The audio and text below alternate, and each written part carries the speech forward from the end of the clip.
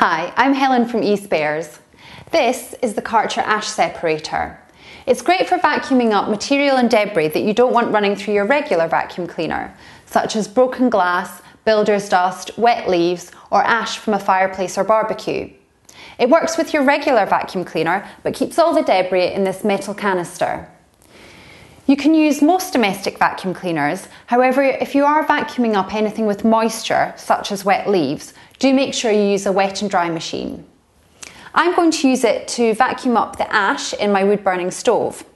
Do remember to let the ash cool before you start work. So it's really simple to use. Just plug in your regular vacuum cleaner, switch it on and get sucking.